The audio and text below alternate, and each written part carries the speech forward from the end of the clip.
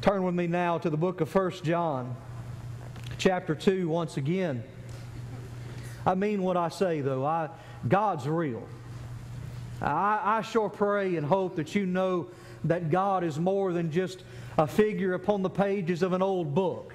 I certainly hope that He's more to you than just some mental knowledge of something you've been taught all your life. I hope that hell's moved out of your heart and heaven's moved in by Christ in you, the hope of glory, and that you know by personal experience the assurance that is yours in Jesus Christ, God's only Son.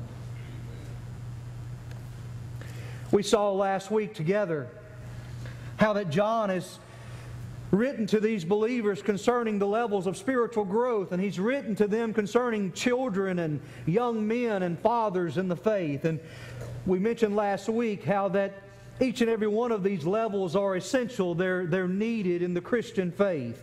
We all must begin somewhere, and we all must begin as infants. From there we grow, and we want to grow in the knowledge of the Word of God and grow in our understanding of the Word so that we can fight the good fight of faith as these young men whom John has referred to in the previous verses 12 through 14. But then there are those fathers in the faith who not only know the Word of God, but they know the God of the Word. And these fathers of the faith is that level that we desire to attain to by God's grace as He continues to grow us and to stretch our minds and understandings. Well, now John writes yet again to these believers, and he instructs them of a love that is wrong. He tells us that there is a love that God hates. And so let's begin by reading these verses together. Would you please stand with me one more time as we read 1 John chapter 2, verses 15 through 17. Do not love the world, nor the things in the world. If anyone loves the world, the love of the Father is not in him. For all that is in the world, the lust of the flesh, the lust of the eyes, and the boastful pride of life, is not from the Father, but is from the world. The world is passing away, and also its lust. But the one who does the will of God lives forever. Thank you. You may be seated. I can remember growing up hearing a song on the radio that was written in the early 70s. The title to the song is, "If Loving You Is Wrong, I Don't Want to Be Right." Please don't spend the rest of the time singing that song in your head, for those of you who are old enough to remember it. Why? Because the song is about an adulterous affair, told from the point of view of either the mistress or the cheating spouse, depending on the performer. Regardless, both parties involved express their desire to maintain the affair, while at the same time acknowledging that the relationship is morally wrong. A song that was viewed by so many Americans as romantic was in reality repulsive in the eyes of God because of its adulterous content. The fact is this: there is a time when love is wrong, when love is sinful, and there is a love that God hates. The song begins with this line: "If loving you is wrong, I don't want to be right. If being right means being without you, I'd rather live a wrong life." The reason I read to you that line is because I believe that many in the church have that same philosophy about life. If being right means being without my sin, if being right means being without my lust, without my greed, without my fill in the blank, I'd rather live a wrong life. However, what I want to urge you to do, and what this text urges us to do this morning, is to heed a command, to realize the corruption, and to see the conclusion that is given to us in this text this morning. That there is a love that God hates, and there is a love that is wrong. And so let's look at that together. Number one, I want you to see the command in verse 15, the beginning of the verse. Verse 15 begins with this command, do not love the world, nor the things in the world. This command is as straightforward as you can get it. Just as clearly as God has commanded, you shall not steal, you shall not commit adultery, you shall not commit murder, as clearly as God has commanded those commandments, God has commanded that we not love the world. Someone says, wait a minute. I thought the Bible says in John 3:16 that God so loved the world. Why then are we commanded not to love the world when God so loved the world? Once again, we see the importance and the difference between the Greek language and English language and the importance of context. I've mentioned to you numerous times in the past how we use the word love, and for the same word we use it for so many different reasons. We talk about loving ice cream and we talk about loving our kids, and we understand that those things are not the same, yet we use the same word. The word world has different meanings in Scripture. For one, there is the Greek word cosmos, that is translated world. It refers to everything that God has created, the earth and all the splendor of the created order. And so we understand that John is certainly not instructing us not to enjoy, not to love what God has created and what God Himself has called in Genesis chapter 1 verse 31, very good. Second, we see the term world used in Scripture to refer to the world of humanity.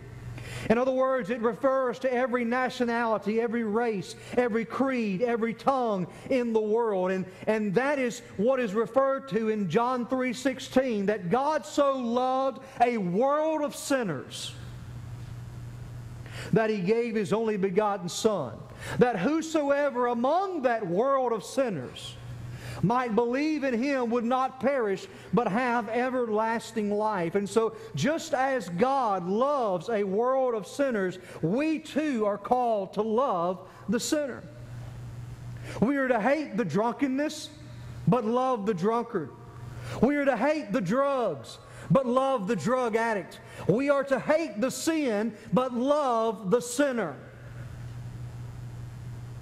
Someone has asked me in the past, what would you do if a homosexual walked in the middle of your service and sat down on the front row, dressed in drag? My answer? Preach the gospel and love them in Christ. Do I endorse homosexuality? Do I endorse that which God has called an abomination? Absolutely not. But for the grace of God, there go I, and my sins of my youth of lusting for a woman are just as repulsive in the eyes of God as that individual lusting after their same sex.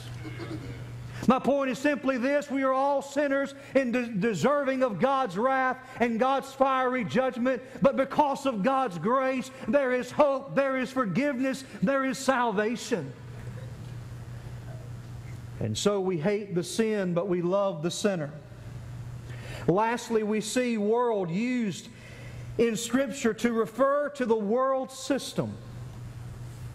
It's what Paul referred to when he reminded the Ephesians that they formerly walked according to the course of this world, according to the prince of the power of the air, the spirit that is now working in the sons of disobedience, in Ephesians chapter 2 and verse 2. That's what John is referring to here in our text this morning when he says, do not love the world. He's not saying don't love sinners. He's not saying don't love and appreciate and give thanks to God for the beautiful mountains and the beautiful sea and ocean and all that God has created to be enjoyed, that reflects His glory and shows His handiwork. But He is instructing us not to love the world system.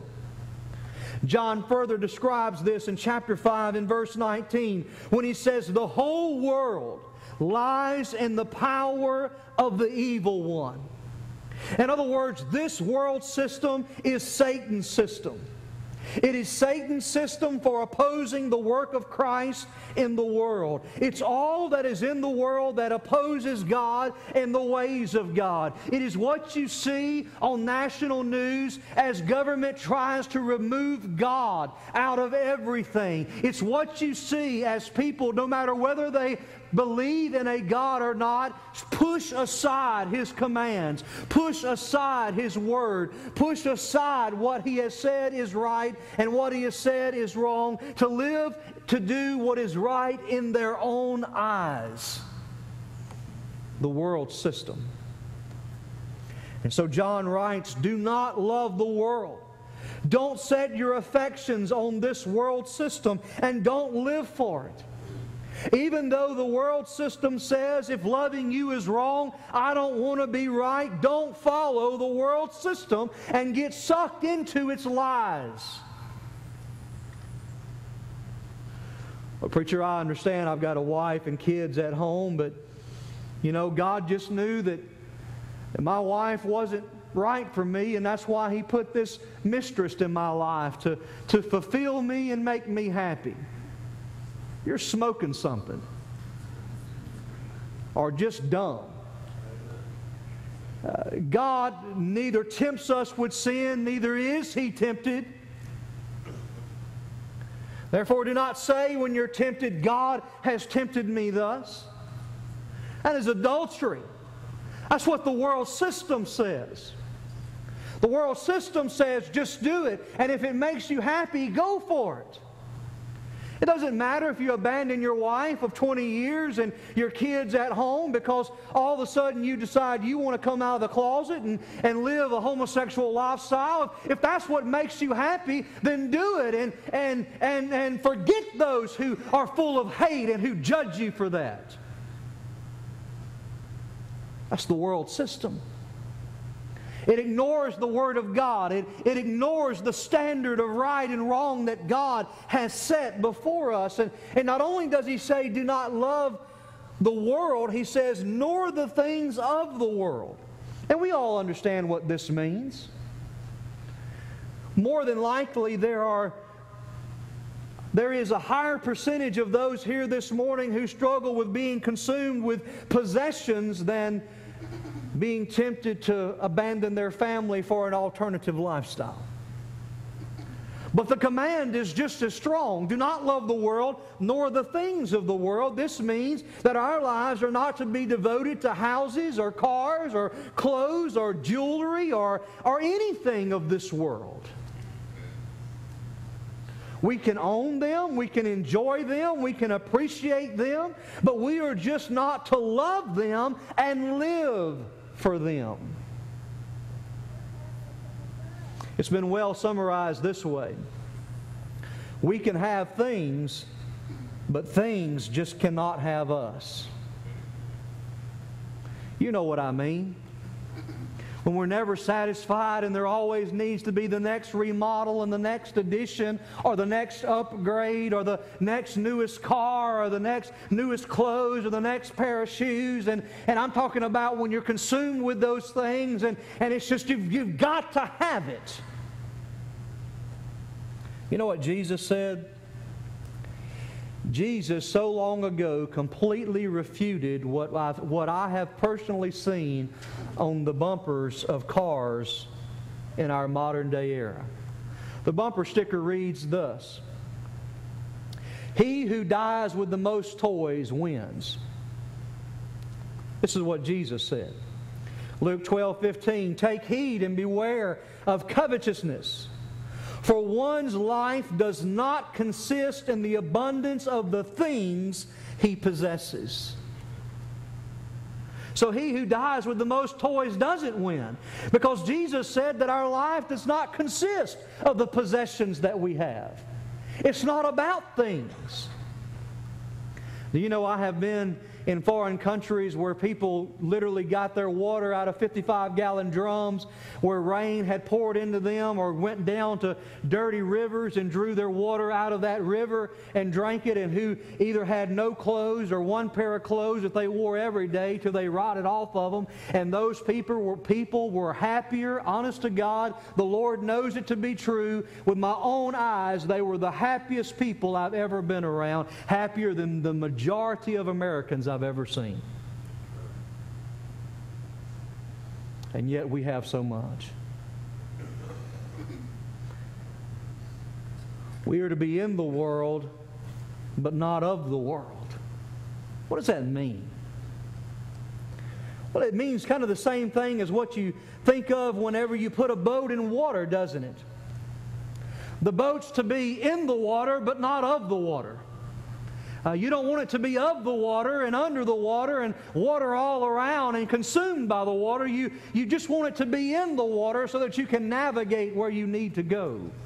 And so it is with Christians that we're to be in the world. We brush shoulders with sinners. We are in the world, but we are to live in such a way that we do not become spotted by the world, as James says pure and undefiled religion is. But we are to live in a way so that while we navigate in the world, people might see the hope of Jesus in us, not only in what we say, but in how we live. But we are not to be of the world. The boat's to be in the water, but the water's not to be in the boat.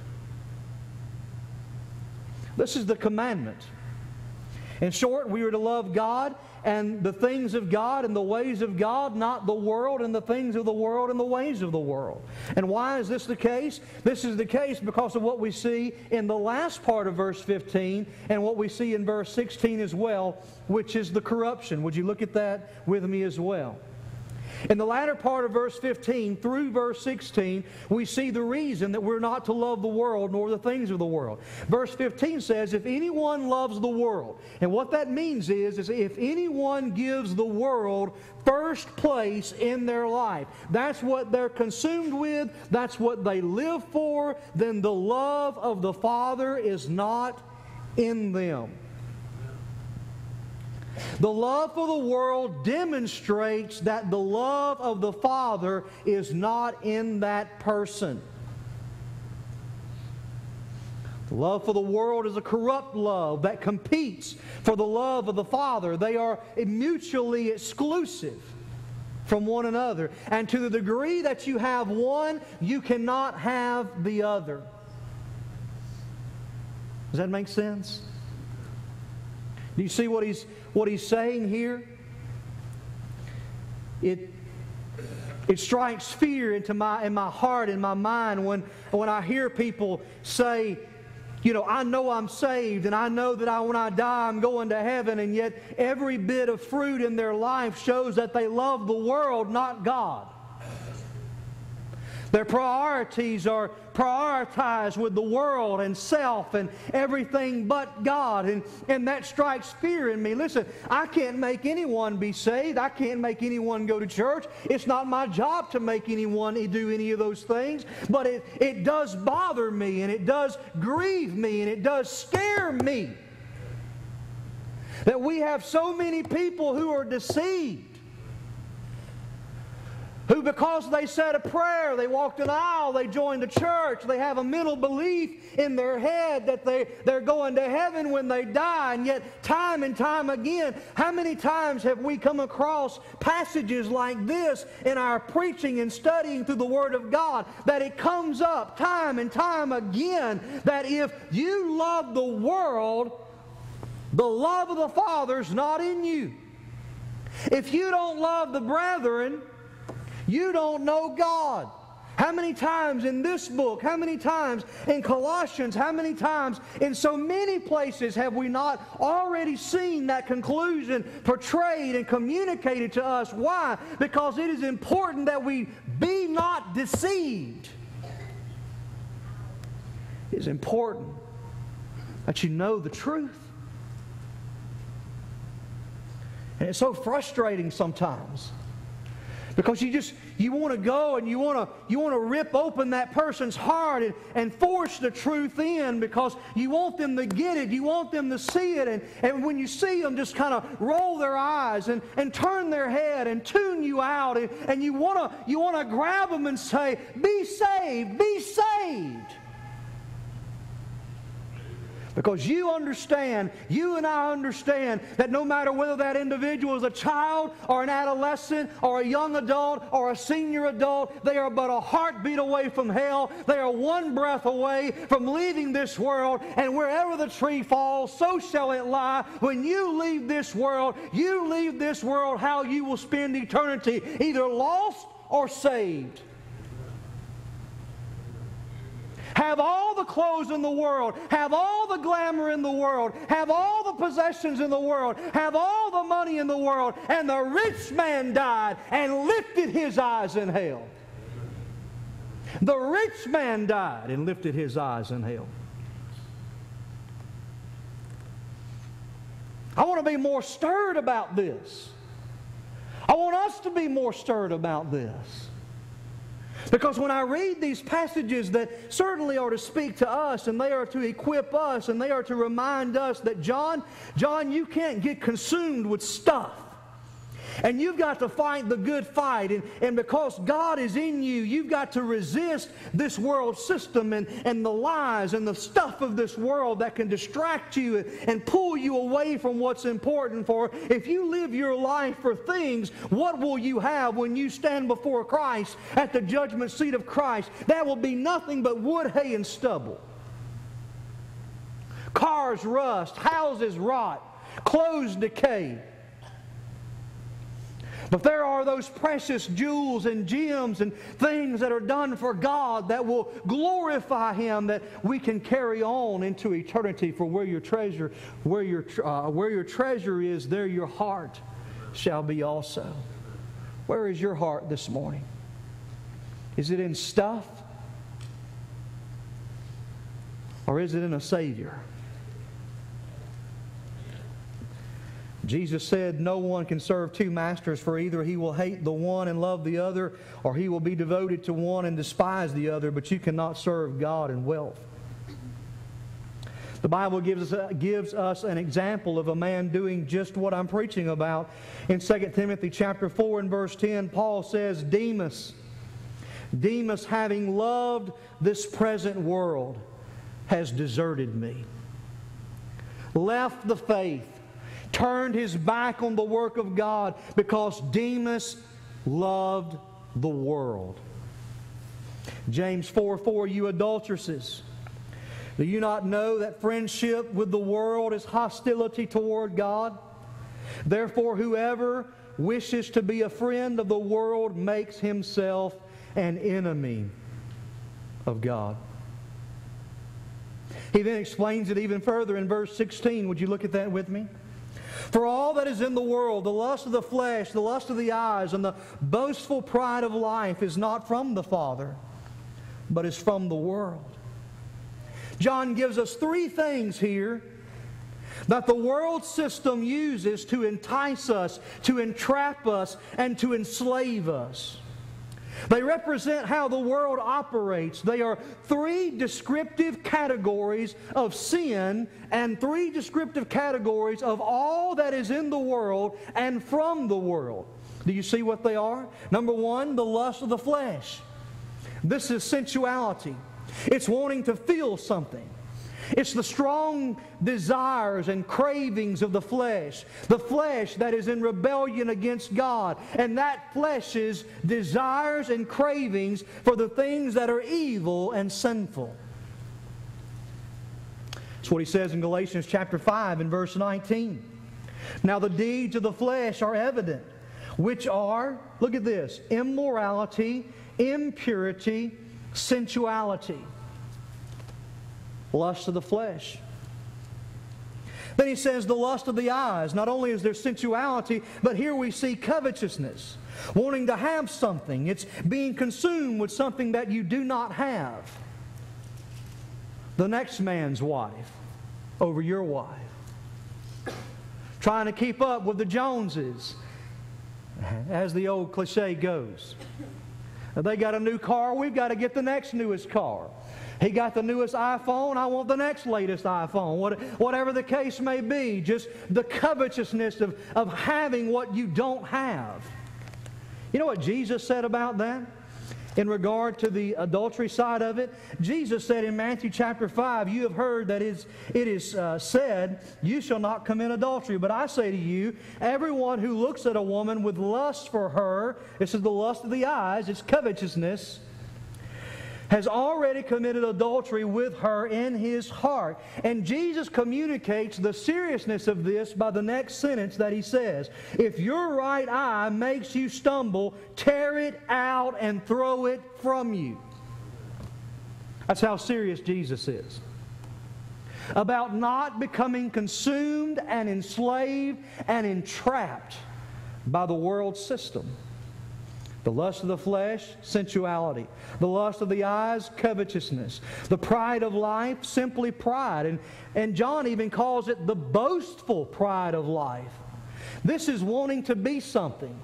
If the first thing was wanting to feel something, sensuality, the second thing is wanting to have something, covetousness, the third one is wanting to be something. It's the appeal of being over others by position, possessions, power, or prestige. I'm better than you. I'm the CEO, you're just a janitor. Pride. I'm better than you. I'm more popular than you are in school. Nobody knows who you are. You're just a little locker flower over on the side, but everybody wants to be with me. Pride. And on we could go with different illustrations and way of describing these things. And this is of the world. He even says in our text, this is not from the Father. These are the destructive devices of the devil that are used to defile and destroy us. Such sensuality, covetousness, and pride is not from the Father, it is from the world, because Satan is like a roaring lion seeking whom he may devour. He desires to sift you as wheat. He seeks to steal, kill, and destroy. And what we must do as children of God is we must draw nigh to God, and He will draw nigh to us. Resist the devil, and he must flee. Third and finally, very quickly, I want you to see verse 17, the conclusion. So what is the conclusion to what John has said? Here it is. The beginning of verse 17 says, the world is passing away, and also its lust. What John says is, if you get consumed and drawn into this world system, you need to know something. It's already dying. It's already devolving. It's already disintegrating, only to be destroyed by God completely when Jesus returns. It's on a one-way path to the fiery judgments of God. Is that really the boat you want to be on? For you see, to devote oneself to this world is to commit oneself to a sinking ship. I heard one preacher put it this way. He said, for you to remain in this world system and to keep trying to climb up the ladder of success in this world, so to speak, is like trying to get an upgrade on the Titanic. But what does it really mean? What does it really matter if you move from a standard room to a luxury room when the ship is sinking? And so it is with this. That's why we're reminded in Scripture that life is but a vapor, it's here and gone, that tomorrow's guaranteed to no one, that all we have is today. Why? Because we can so easily live as though we have forever. But we don't have forever. We have one short, brief life. And so John says the world's passing away, and also its lust. But notice this, but in contrast, the one who does the will of God lives forever. The one who loves God and does the will of God has nothing to fear concerning the destruction of this world system, because that person will live forever, Jesus said. And John says right here, they have eternal life. This is why we must do what Paul says in Philippians 3, forgetting what lies behind and reaching forward to what lies ahead. I press on toward the goal for the prize of the upward call of God in Christ Jesus. And the way we must do this is while we look not at the things which are seen, but at the things which are not seen, because the things which are seen are temporary, but the things which are not seen are eternal. 2 Corinthians 4:18. Do you hear what that's saying? Do you pick up on what these verses string together mean for us? Let me just close with this. Paul said in Romans chapter 12, verses 1 and 2, I beseech you therefore, my brethren. You brothers and sisters in Christ, I beseech you, I beg you, to present your bodies a living sacrifice to God. To not be conformed to this world, but to be transformed by the renewing of your mind. In other words, resist the world system. Do not be conformed by the ways of the world and the system of the world, but be transformed from the inside out by the Word of God, by the renewing of your mind. And present your bodies a living sacrifice to God, which is your reasonable service. It's the reasonable thing to do after all that God has done and is doing for us. The bottom line is this. As followers of Christ, we have been called to love what God loves, to hate what God hates. This means our hearts and our desires must be aligned with God's heart and God's desires. And there is not one of us in here, myself included, who is not at times tempted to live and to love the things of this world and to become distracted by those things so that we begin to live as though we have forever, forgetting that we have but this brief moment in history to live for the glory of God. And to be reminded that whatever we live for in this world, it's only temporary anyway. It won't last. But he who does the will of God lives forever. Let's pray.